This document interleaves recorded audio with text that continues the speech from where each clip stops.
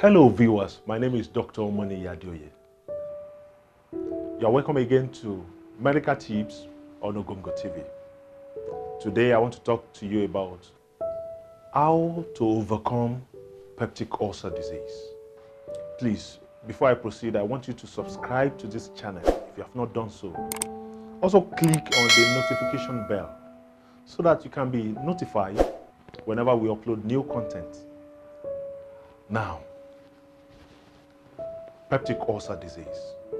Peptic ulcer disease is a condition that occurs when there is sore or there are sores in the inner lining of the stomach or the upper part of the intestine, the duodenum. If the sore or ulcer is found in the stomach, it is called gastric ulcer. If it is in the upper part of the intestine, it is duodenal ulcer. A lot of things are responsible for ulcer, but ordinarily, the way God created a man is such that our stomach secretes mucus and also a kind of acid called gastric acid. The mucus that is secreted usually form the next layer after the innermost layer of the stomach, and then the acid is after it. But when the quantity of the acid secreted is too much compared to the mucus secreted, there can be ulcer. Okay, this wound can be complicated by a bacteria called Helicobacter pylori. And what this bacteria does is to make it difficult, to make the ulcer difficult to be treated. Okay, it causes what we call chronic ulcer. Now, a lot of people with small sore in their stomach or duodenum don't know. About 50% of people with peptic ulcer disease don't know because they may have no pain at all or with mild pain. When people with peptic ulcer disease feel it, they have pains in the upper part of the abdomen. Most people describe this pain as a burning sensation. Some say it's pepperish. Okay, but it's located where the stomach is located. The pain can be so much, it could be, it could be mild. And some people can also come with nausea. Some people with early satiety, they eat a little food, they get full. Okay, some, they easily get bloated. Some people, they vomit frequently. Some people could, and in some people it could be so severe that it will obstruct their sleep.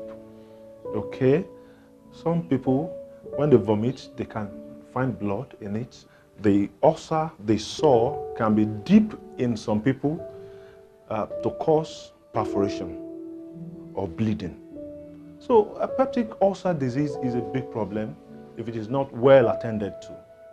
Well, honestly, if you have peptic ulcer disease and you feel you've battled with it for a long time and you're just convinced that it could not be cured, I assure you, it can be cured. You can be without peptic ulcer disease. It all depends on these 5 things I want to tell you. I'm going to discuss with you 5 things that you can do to help you get over your peptic ulcer disease. Number 1, eat on time. You see, you need food. To overcome peptic ulcer disease, you need your food. Don't forget that I told you that in your stomach there is gastric acid. Okay? And this gastric acid has corrosive effect on the inner lining of your stomach. When you eat, what happens is Your food mixes with this acid, and then it reduces the corrosive effect on your muscle. Okay? It's important you eat on time. Say by 7 a.m. or 8 a.m. You, as a matter of fact, you need to avoid fasting. I don't usually like to eat on time. I like to eat by 11. I like to eat by 12. It's not a good point for somebody with peptic ulcer disease. As a matter of fact, we advise that you also eat in the middle of the night. Okay? Especially when you wake up to ease yourself, ensure that you put something in your stomach. Okay? This will really reduce the corrosive effect of your acid. Okay? And it will enable your ulcer to heal gradually. So, eat on time. Don't wait until you feel hungry before you eat. If you want your ulcer to heal up, do not joke with food. It doesn't matter the quantity. Just ensure that you eat. Number 2, avoid any food that triggers your ulcer pain. Okay? For example, if you notice that when you take yam, you have ulcer pain, then why take yam? Avoid it. Okay? In some people, when they take food with a lot of spices, the pain comes. So avoid it. Any food that gives you that pain, avoid it. It is whatever makes you comfortable that you take. No matter how sweet that meal is, avoid it. Number 3, avoid dairy products. So dairy products are milk products. It's good for you to know that milk contains lactic acid. I wonder when a lot of people say that when my ulcer pain was much, I took a can of milk and then I became relieved. No, it's wrong. It's wrong. Milk contains lactic acid. When you take lactic acid and you add it to the gastric acid that you have, okay, essentially your gastric acid, there is hydrochloric acid in your stomach too. So when you add these together, the corrosive effect in the long run will be more. But because of the immediate relief, that is, of course, from the fact that you are taking something and then your stomach feels stretched. At that time, you have a temporary relief. It does not mean that you are getting better. It is worsening the case. Don't take milk. Please, if you have peptic ulcer disease, avoid taking raw milk. Raw milk contains lactic acid. And this lactic acid plus your gastric acid in your stomach will increase the corrosive effect on your ulcer. Avoid dairy products. Number 4,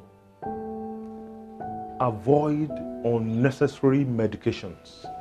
You see, there are some medications that can worsen ulcer.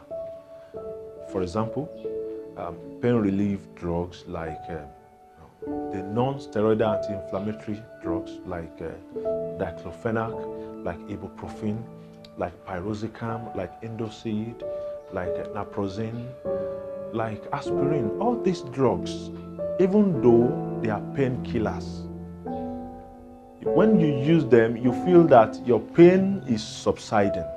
But to be honest with you, in the long run, they are causing more problems. As a matter of fact, patients with peptic ulcer disease that come with perforations are patients that abuse these non-steroidal anti-inflammatory drugs. Please be careful. Avoid unnecessary medications. If you need to take medications, ensure that you get it from the right place. So if you want your ulcer to be cured, it's important for you to be sure of which medication you are taking. You can't say you want to cure your ulcer pain and then you take pain relief drugs. that will worsen your case, please be careful. Do not take wrong medications. Number 5, please consult your doctor. Don't be overconfident. Don't say that a particular friend of yours is taking a particular drug, then you have to take it. See your doctor. See your doctor. And when you see your doctor, ensure that you are compliant to your medications. You see, from experience, what we notice is that once a patient takes his or her drugs for 5 days, 6 days, 1 week, and they're comfortable and they feel that they have relief, the next thing they do is to abandon that drug. Okay? And we are talking about ulcer here. The wound would not have healed in that short period of time. Okay? If you take your drug and you feel comfortable, maybe your drug is meant to reduce your acid secretion, or your drug is meant to, create a base for your acid so that you don't have that corrosive effect again. So they feel comfortable. They feel that it's gone. They stop their medication. The ulcer is still there. It's important to be compliant to your medication. Ulcer can be cured. Ulcer can heal. There are groups of medications that can be taken, and there is a particular length of time for which it should be used. Okay, you need to use your medication as prescribed. Please, I assure you that if you do all this, your ulcer will be cured. If you have any question, please be free to put it in the comment section. We will attend to it. And don't forget to subscribe to this channel. I want you to stay safe. I want you to stay healthy. Till next time we meet again on this channel, my name is Dr. Omoniyi Adeoye. I love you.